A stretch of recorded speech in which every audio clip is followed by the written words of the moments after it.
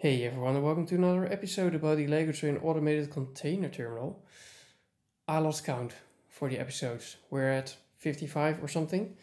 Today we're going to have a look at the red crane, make it more reliable, because I ran into a problem, of course. Last episode we talked about the magnet that is underneath the track at the end. It detects the end of the wagon. There's a magnet underneath the yellow wagon at the end, and based on that it knows when to stop the train.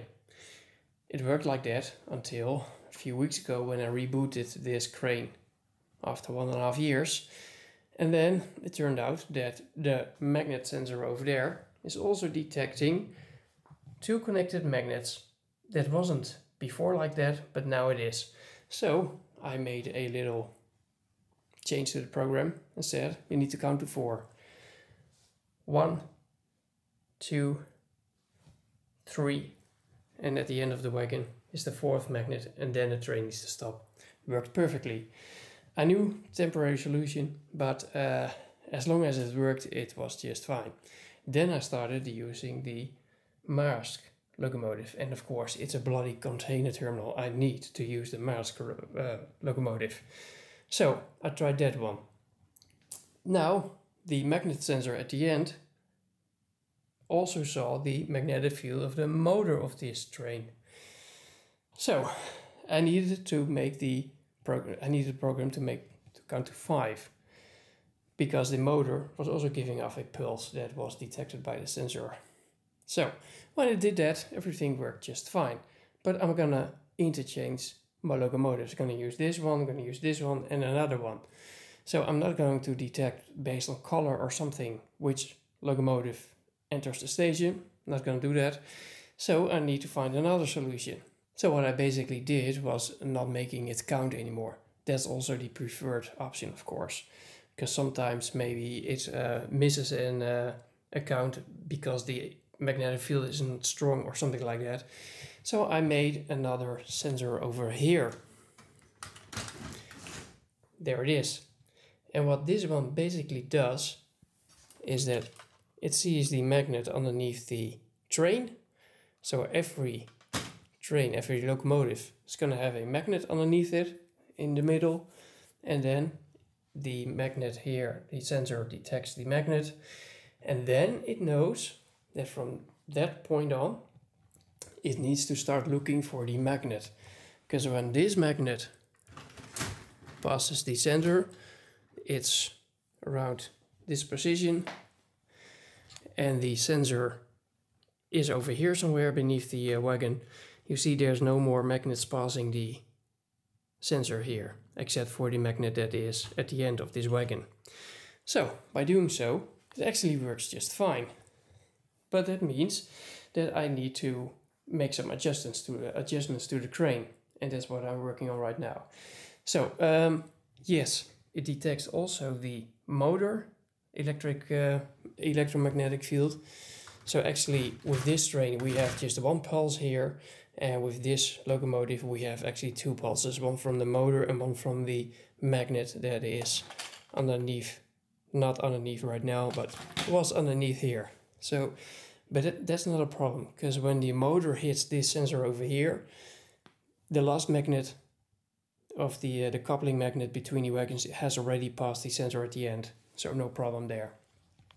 So to make this permanent, I needed to adjust the crane a bit. So that was what I was doing right now. And since I've opened up the crane a bit, it's a nice idea to walk you through it a bit to see where all the cables go. So we start here from the sensor, and you see some multiple dark gray cables laying around. It's just one cable with 2 wires, but these are a bit of extra length in case I need to replace this sensor a bit more to the curve or something like that. So I got the length here if I want to do that. And then it runs underneath here, and you see here some additional cabling as well. You see the cabling from the motor, from the monorail motor switch, and there's another motor over there, and those cablings you'll see also coming here, and all these cables go together to this point underneath here, and they come out here. It's hard to see here. There we are. Some other cabling is coming also from here. It's going to the motor and sensor, and all those cables run underneath here. Some additional length here, and then everything that is needed inside the crane, it's here in a cable beam, and then it's all the way through here to the middle where the actual cable beam starts, and then it goes all the way here, all the way inside, and it comes out here. So that's yeah, a lot of wiring. So the actual cable that runs from this point all the way around to the crane is more or less 2.5 or 3 meters, something like that, plus extra length. So let's say 3 meters. So it's quite a lot. So if you count up all the wiring that's going on in this crane alone, it's ridiculous. It's really so since I was already opening up the whole thing, I was like, maybe I need to be wise and I need to install an additional spare cable. There was already a spare cable inside, but that was inside the cable beam, but that was just one wire that I needed to, which I can use to add a sensor or something. For the reed switch, the magnetic switches, sensors, I need 2 wires. So that's why I installed a blue wire, which is additional, which is not connected. The loose end is here. As you can see, I'm just gonna hide it somewhere in this area. And it runs also through the cable beam up here.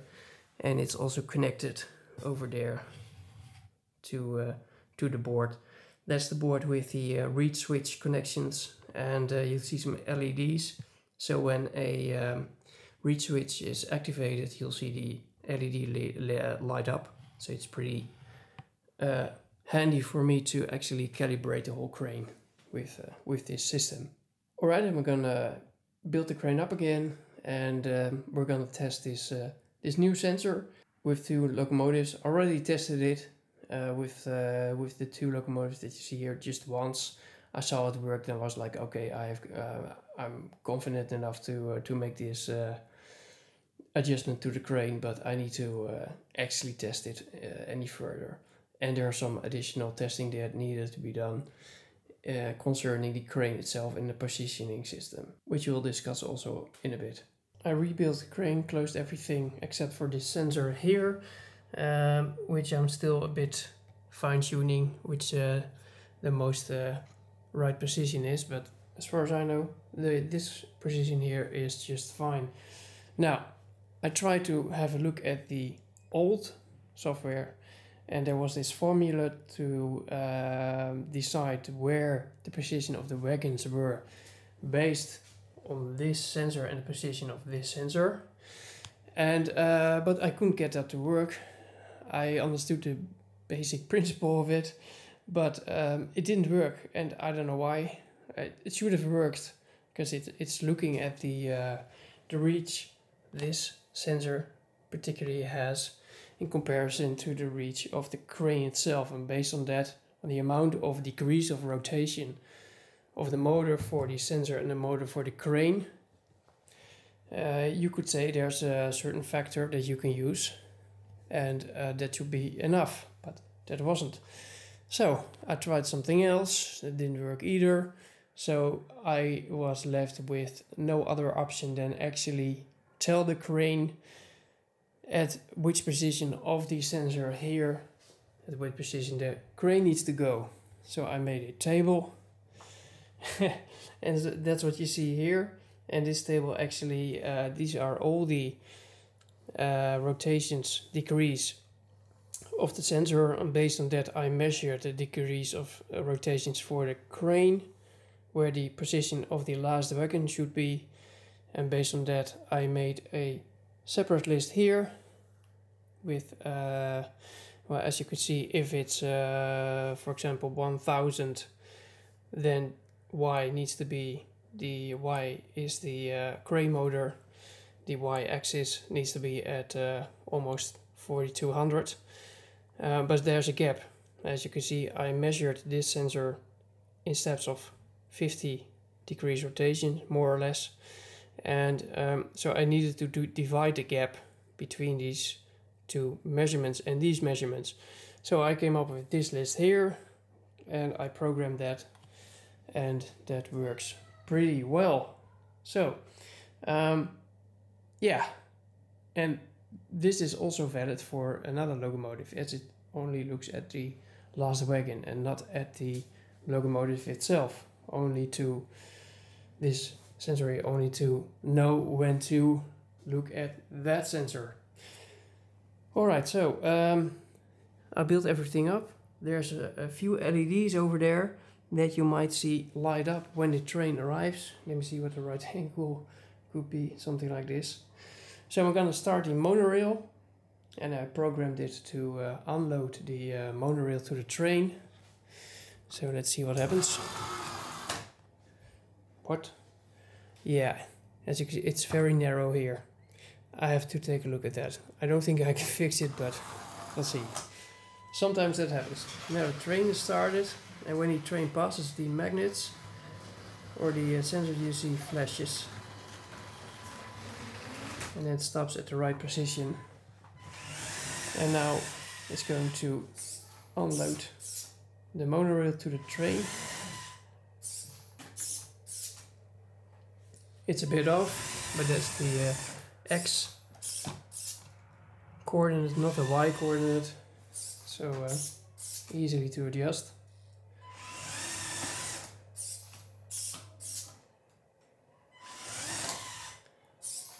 And this works just perfectly. And there it goes. So I'll shut it off, otherwise it gets stuck. So what we're going to do now is we're going to test the Maersk locomotive, which is a bit longer, so the coordinates will be different, and let's see if that works as well. The Maersk locomotive is in place, and let's hope it works. I only used the red locomotive to test everything, so this is the first time that the Maersk locomotive is running onto the container crane. Oh, that's the wrong side. So I'm pretty curious if I did my job correctly. This motor is stronger, as you can see. It runs much faster. Let's see.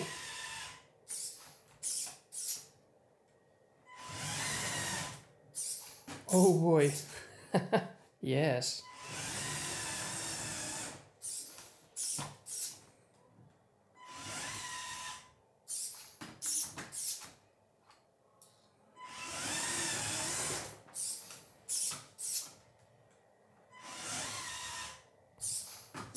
Awesome.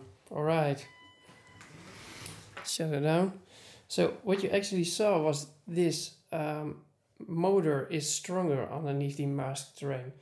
And what you saw was that it came in with a higher speed than the red train, but the system did its work and completely worked flawlessly, except for this little mistake here. It's just a little one. I'm not surprised that happens from now and then. The main thing is that when it's placed on a wagon like this, the wobbling of the train can already, there was a bit of too much wobble, but the wobble of the train can make it go there. That's why I installed these slopes, of course. And if it doesn't, it will get centered once it gets picked up by the crane, by the red one or the blue one, because the grabber itself is centered as well. So this works. So yeah, I'm actually very happy. Next up that we're gonna talk about is, like I promised at last episode, I believe, is the monorail shed. There's one technical hurdle to cover for the cranes, and that is the communication between the blue crane. The overall control is already there, but the overall control needs to communicate with the red crane as well. And why is that?